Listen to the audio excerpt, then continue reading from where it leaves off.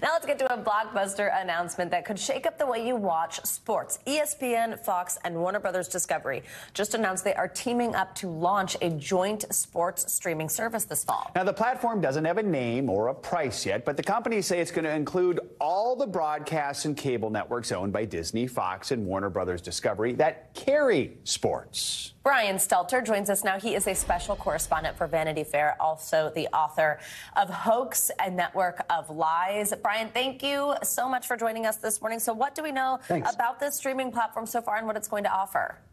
Yeah, this is really the age of experimentation in cable and streaming and television. And this joint venture is the latest example. Everything's on the table. There are lots of options. These companies, these media giants, are trying to come up with new ways to bundle and unbundle and rebundle. And that's why I say it's the age of experimentation.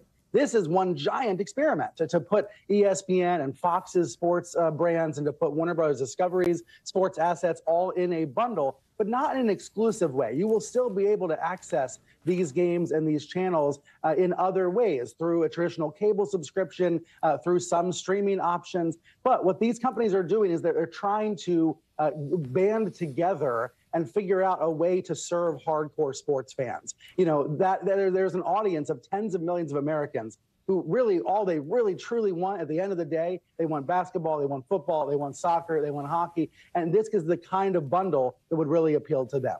So we've seen more of this recently. You got Amazon with football on Thursday nights. We had the Peacock game a couple weeks ago. So how could this potentially reshape sports and the sports streaming landscape? Is this a sign that people are turning away from traditional cable to watch sports, or is it just a sign that we just have more cord cutters out there? I think it's a sign that instead of having one way to watch TV, if you think back 10, 20 years ago, there was really just one way to watch TV, right? Now, there's a dozen ways. There's a dozen ways to subscribe, and there's going to be more and more and more. It feels like every year we hear about even more experiments. Look at Apple Vision Pro, which is out this month, and imagine watching a game and feeling like you're actually in the arena. We're going to see more and more of these experiments, but it's coming in part because these leagues, these sports leagues, these teams, these owners, they want more and more money for their games. So part of the backdrop for this is the skyrocketing price that's being charged by leagues like the NBA for rights to televised games.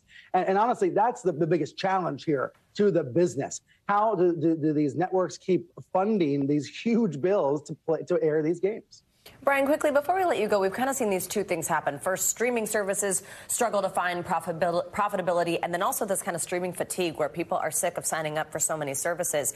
Do you think this is the beginning of sort of starting to see consolidation of rivals coming together? We only have a couple seconds, but just wondering your take on that.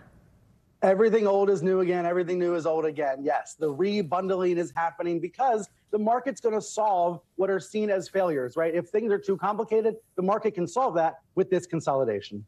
Thanks for watching. Stay updated about breaking news and top stories on the NBC News app or follow us on social media.